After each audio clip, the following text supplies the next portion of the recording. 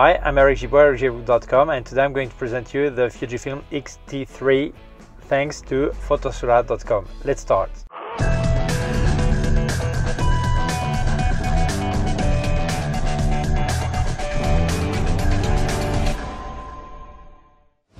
Well, for a long time I've been trying to get one of these X-T3, and at last Photosura could lend it to me so I could try it. Many of you asked me how it was and when I could review it, so here we are. I want to do a special mention to Photosura because it's their anniversary on the 20th of June 2019. So if you're in the Canary Islands, in Tenerife, you can go and visit their shop and you will be able to try any camera they have there. So happy birthday to them, and thank you for lending me some gear so often. So I think it was important to tell it, especially because they don't they let me tell anything I want, positive, negative, anything I want about the gear they lend me. Thank you again. So let's start. Before this review, I had reviewed the X-T2, the X-T1, the XproO 2.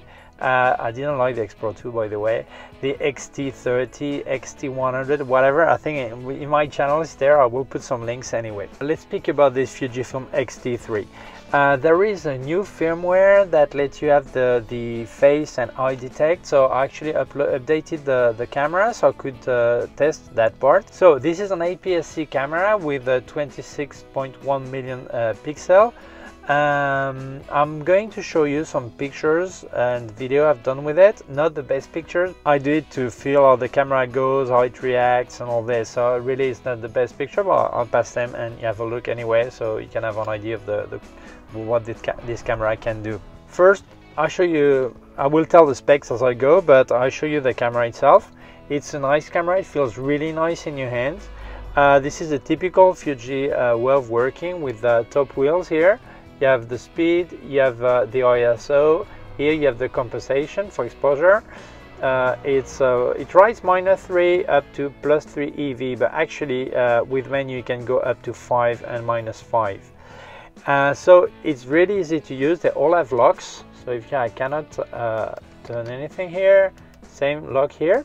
But then you have some other wheel underneath. If you look at it, you can actually pick if you want the mode like video, single shot, continuous shooting, high speed, low speed, panorama, all this. On the other side, same thing with the wheel. As you can see here, you can actually move it and then you decide if you want for the exposure central measure, if you want to have matricial, all this, it's all written here. You have a function button you can actually arrange here. The screen is orientable screen, but partly orientable like this, or like this, and also like this if you do some vertical shootings like this, but it's not a fully articulated screen, and I think it's a bit of a pity. Everything falls in your hand is very easy, so it keeps the Fujifilm philosophy. Here you have the speed wheel, so if you put a speed here and here you have the ring for the aperture, and you put the aperture, then you set in manual, fully manual. You decide your ISO and you decide your speed and your aperture. But if you want to do like aperture priority, you can fix your aperture here. Then you put your speed wheel on A, and this way is like aperture priority. The camera will calculate the speed. You could also put ISO on automatic if you wanted. Same thing the other way around. If you want to fix the speed, you fix the speed, and then you can put, if you want, the aperture on A, automatic, so you have speed priority. If you put both on A, you have your camera in full automatic. So it's really nice, it's really easy to use. The only thing is here, as you can see, the speed are like full, like you have 500th of a second, 1,000th, 2,000th of a second. So if you want third, you have to use this small wheel in the front to go in third increment. So I think that's a bit of a problem for me. I've always complained about this to Fuji, but Fuji users love it. If you're on 500, if you move here 1/3, you're on 600 and something. You move again, then you go to 800, and then if you go to 1,000, you need to turn the top wheel again. There's one way to avoid this, is to put on T here you put the wheel on T, and then everything will be changed with this wheel. So I think at the end, if you're likely to be stuck on using this small wheel anyway, why do you need to have this? I prefer to have nothing written here and have like on the Olympus, a wheel that turns all the time and you have all the speed there. But it doesn't, of course, this looks a lot nicer, no doubt about this. And everything is at hand. Actually, you have also the quick menu here. If you click here, you get the full access to the menu. The screen is touchable, but not for everything, actually for focusing and triggering also, but it's not like the Canon 250D or SL3 that it's really great to navigate. This is probably the only thing great I found about that camera, but this touchable is okay. It could be better, but it's okay. And also here, all these buttons you can configure, and for example, if I click here, I can decide the kind of film. If I do like a film simulation, like Provia, Adelvia, all this. If I click on the other one, if I click on the one here, I could decide if I want what white balance I want, all this. All these buttons are completely configurable, and this is great. You have joystick here, so you can change your autofocus point. If I go on the side, here you have 2 memory cards slots. Okay, here the IF lock and the exposure lock. Also on the other side you have a small door also, and here you have access to jack for microphone, jack for headphone, micro HDMI, and also a USB-C. And important, if you plug a power bank in this USB-C, you can actually charge your camera while using it, whether it's video or photography. So this is great because you know that mirrorless battery normally don't last too much, so it's good to have this possibility. The build is really good. Also, you have a connector here. You can have for remote control here. Okay, this is really good. Here you also have the diopter. You can actually change that. There's a lock also, so you don't accidentally change it. You have to pull and then you can move again. Okay, it works really nice, really nice. It came with a kit lens, which is the 1855 2.8 f4. It's a really good lens, stabilized. I'm going to tell you more about the camera. Told you some of the specs while I was showing you the camera. So I'm going to tell you about the ISO, because very often people ask, they want to know how does it deal with the high ISO. I pass you some pictures. They go from 16. I published from 1600 to 12,800. Why? Because I don't put lower, because actually any camera now does well from until 1600 more or less. So the native ISO is 160 up to 12,800, but it can be forced to 80, 100, 125, 25,600 and 51,200. Honestly, I think files are completely usable on 12,800. Maybe you'll have to play a bit with noise, but it's okay. On 6400, they're really okay. And I would not go too much over, but I think that a camera that gives you a usable file at 12,800 is more than fine. I hear sometimes some people saying they would actually need 50,000, otherwise they cannot make a wedding. I just think if you cannot make a wedding without 50,000 ISO, then I think you're not a good photographer. You just CIS spy. And stabilization, important. This camera has no IBIS, which is in-body image stabilization. You have stabilization if you actually use a lens that is stabilized.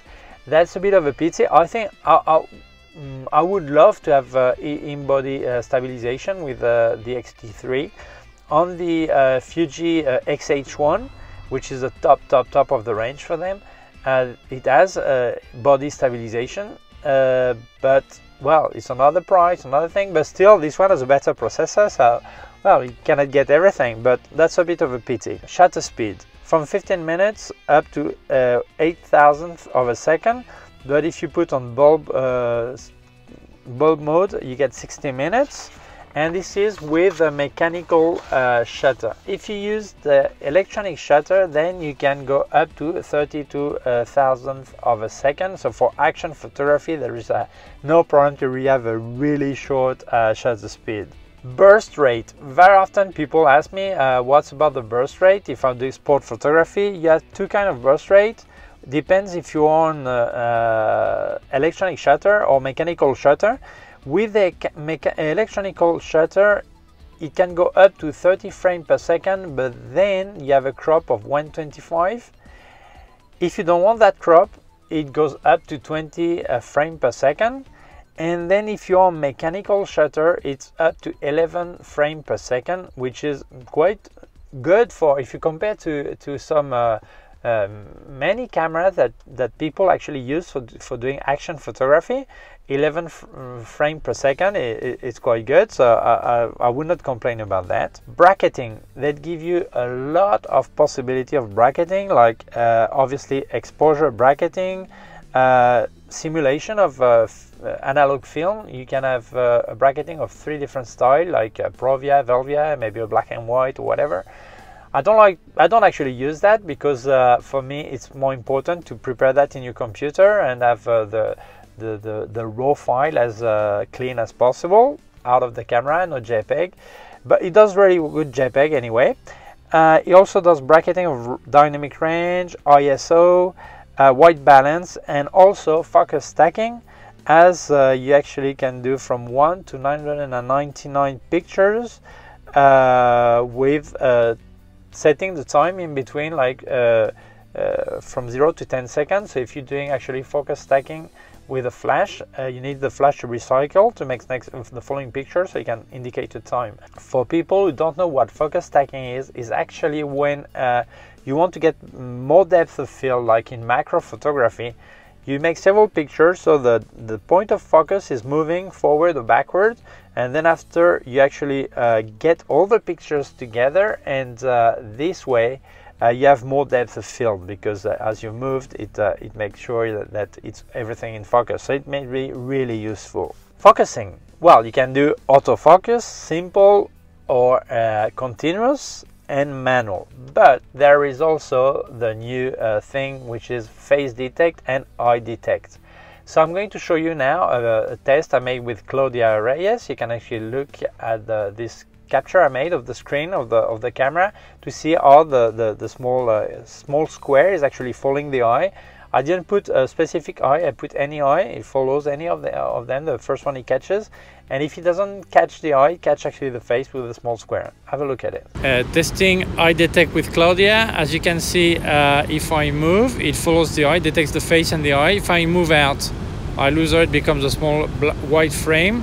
When I come back, green frame, because it says there's a face there, and then the eye detect. It's an automatic eye detect. I didn't precise if I wanted the right or the left eye. Okay, and I'm going to show you something I already shown with the X-T3, which is great. This is the autofocus setting, the continuous autofocus. As you can see, you have the multi-purpose. Then you have set 2. It follows the subject, like here you have a cheetah, and it ignore obstacles, so it really follows the subject. Then here they have set 3 for accelerating and decelerating subject, like a cart. Then you have mode 4 for suddenly appearing subject, like this guy is skiing. Maybe at the border of the ski track, and you don't know when the ski man is going to appear. So it's ready. When he jumps, he appears in the air. You can actually catch him. The autofocus follows. Set 5 is for erratically moving and accelerating subject, like a tennis player.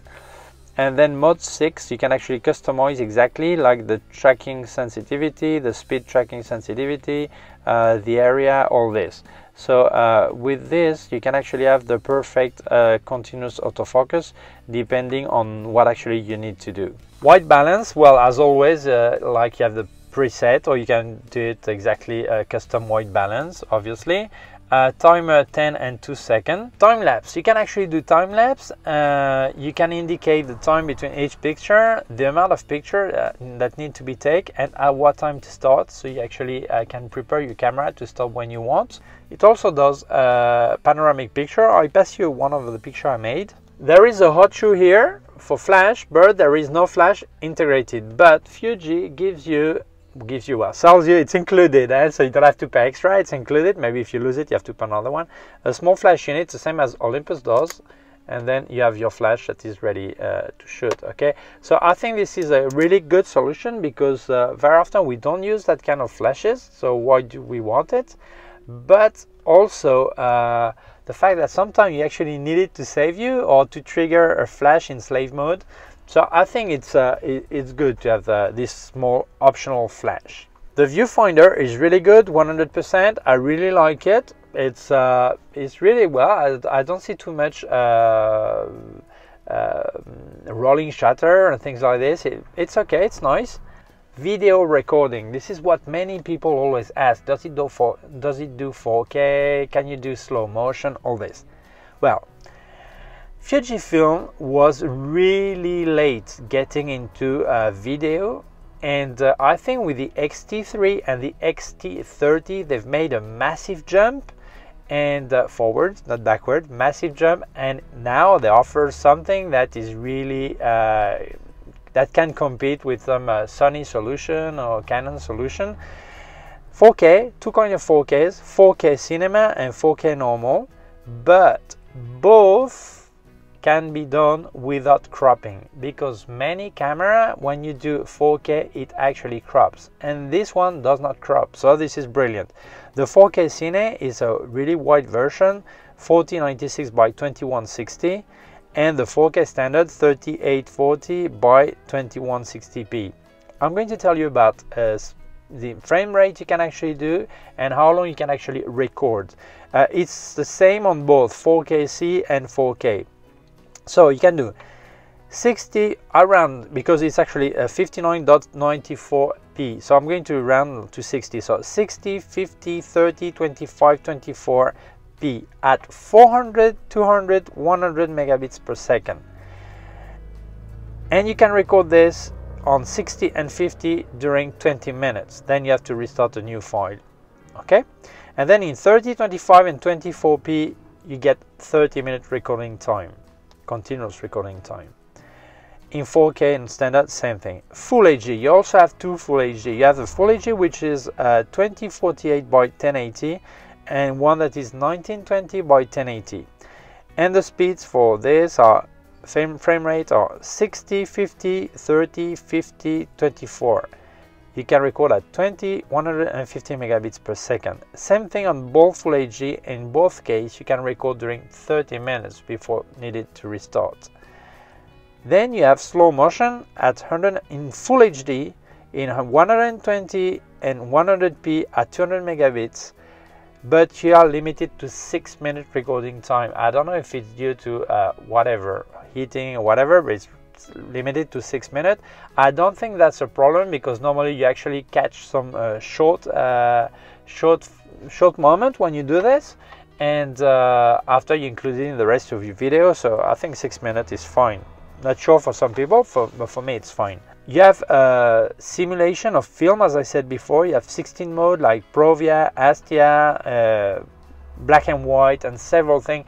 I don't use that because I prefer to do it on my computer, but I know that many people don't know how to do it or don't like to do it, and they want to have a JPEG that has everything out of the camera so they can publish straight away. So if they like it, that's fine. You also have advanced filter if you want to do like miniature style or toy style, like dynamic tone or partial color saturation, desaturation, all this. Same thing, I don't use this, but it's there. You have Wi-Fi, Bluetooth, and important, I think the connectivity is really good. What could I tell about the battery life? Well, the battery life has been bettered. With the X-T2 you would get like 370 pictures. Now you get with this 390 pictures. If you do video, the battery life is not the same if you're using the face detect that if you are not using the face detect. if you use the face detect, on 4K it's 40 minutes and on Full HD it's 45 minutes. And if you don't use the face detect, then you get 55 minutes in 4K and about 75 minutes in Full HD. Dimension is really nice, as you saw in my hand. I don't have really big hands, but I'm average. But if you look at it, it's okay. I think it's nice. The weight is really good, 540 grams with the battery and the memory card included. It works with temperature from -10 up to 40 degrees. So what would I tell about the good thing and the bad thing? I think, first of all, when I decided to buy my Olympus OMD5M Mark II, I actually thought about Fujifilm. I tested the X-T1 then, and the specs for the X-T2, but it was not out yet. And when I tested the X-T2, I thought, well, I was right to get Olympus. I still think it's better. So what's now? Well, I think the good thing about this camera, the colors are brilliant, size and weight is perfect, a bit bigger and a bit more heavy than my Olympus. The autofocus is outstanding, low light, eye detect, all this, brilliant. The way it feels in your hand is brilliant. You have everything at your hand. You don't actually need to check the menus. If you don't want to check the menus, I mean, you actually have all your fingers, and it's easy, even without leaving your eye. You actually check in your screen in there. I mean, the viewfinder tells you. You easily move things. I think it's really a good camera, easy to use. JPEG are nice. What I'm publishing now are RAW files that are edited, but the JPEG are really clean. Other good point about RAW files is that not every software actually handles properly the Fujifilm RAW file, because it's an X-Trans sensor, which is different what other people do. So some software do not actually manage it properly.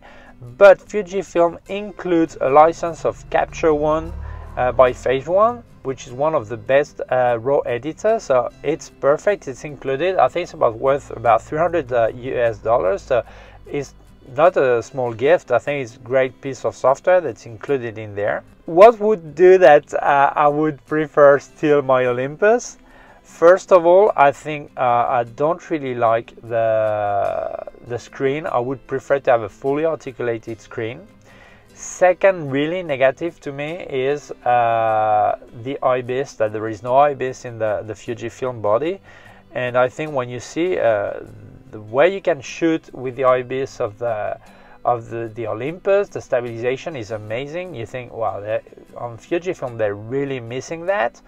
And that's a pity. I know the lens is stabilized, but it's not exactly the same thing. The result is not as good. Okay, so I think it could be better.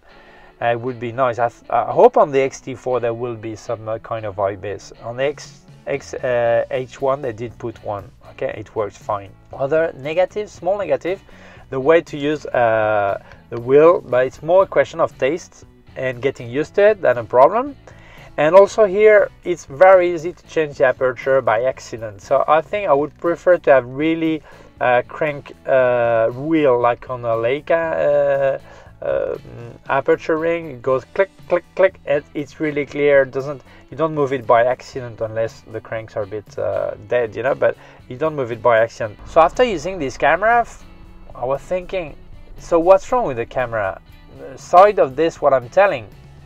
And I checked KW and see what he was saying about the X-T3. We told you about 6 months ago when it came out, and he came to the same conclusion as mine. Is this is probably one of the best APS-C camera right now.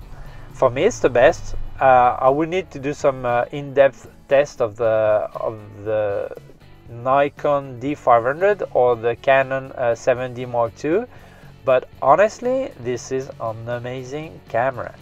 So would I buy it? Because many people already asked me by email when I was going to review that camera, will you abandon Olympus and go for Fujifilm? Well, I'm going to be honest.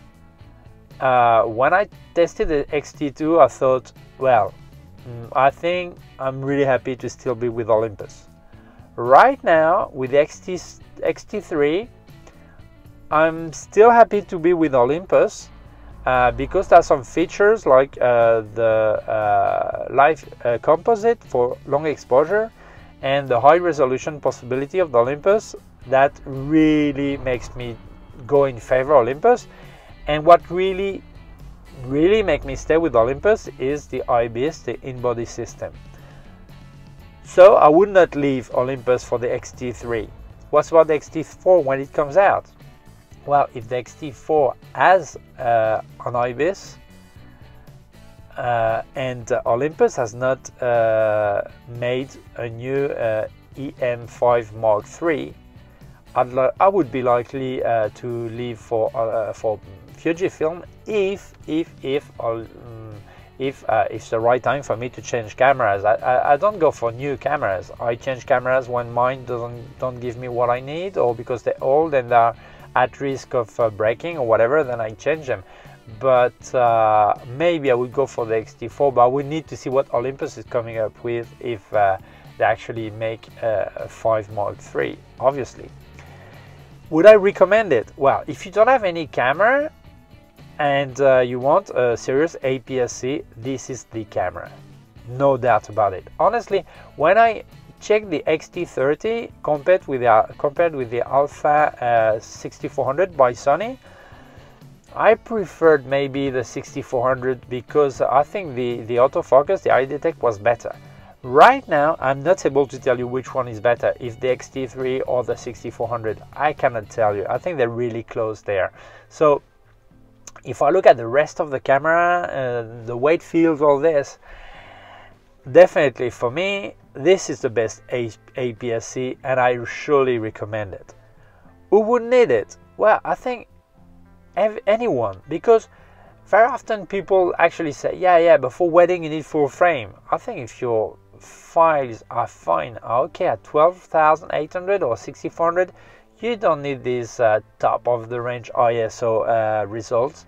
So you prefer to have lighter weight, you prefer to have better autofocus like this one, and I think it makes all the sense to use this camera for wedding. For sport, 11 frames per second is fine on mechanical, 20 without crop on electronical shutter. It's better than many well, I would say most reflex camera, the 5D, the D5 by Nikon, the 1X Mark II by Canon, they're better anyway. So I would need maybe to check a mirrorless like the Sony Alpha 9, but actually if we look at this, you save a lot of money with this camera. It's about 1,500 euros, and you say with this lens, I think you save really a lot of money with this camera because it gives you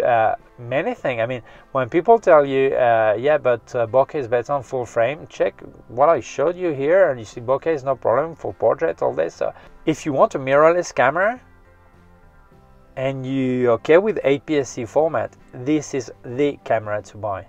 Honestly, go for it. Nothing wrong with it. The IBIS would be fine, but with stabilized lens we can live without IBIS, but I do hope they will get it. So yes, I really recommend this camera more than any other APS-C I've tried and seen. Yes, definitely. Thank you for watching this video. Thank you so much to Photosula for lending me his gear for so many years and always let me tell whatever I want to tell, negative, positive, anything. So thank you very much. Please subscribe to my YouTube channel. There's a button down here somewhere and a small bell. If you click on it, you will get a notification when I upload a new video. My website, ericgibault.com. If you have any question, leave a comment below. Send me an email to info@ericgibault.com. And I also put some links to other parts of my channel and links of my gear on Amazon. Thank you very much. Bye.